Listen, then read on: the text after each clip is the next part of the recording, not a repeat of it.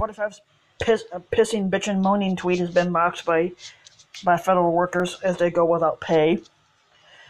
In Washington, marooned in the White House on a gray Christmas Eve, unable to fly off to his beach resort in Florida to play golf, 45 unleashed a morose tweet Monday bemoaning his fate in the world's most gilded prison.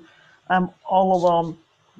Poor me in the White House waiting for the Democrats to come back and make a deal on desperately needing border security.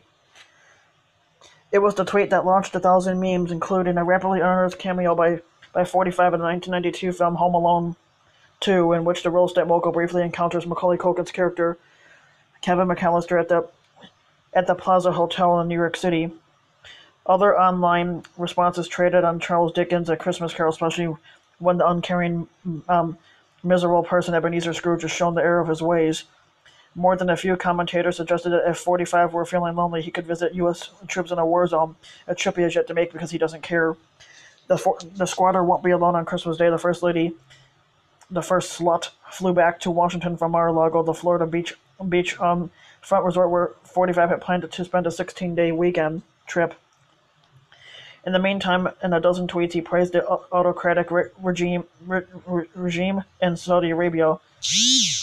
And of course, he didn't mention about the suicide bomber either. So of course, I knew that wasn't going to bring it up.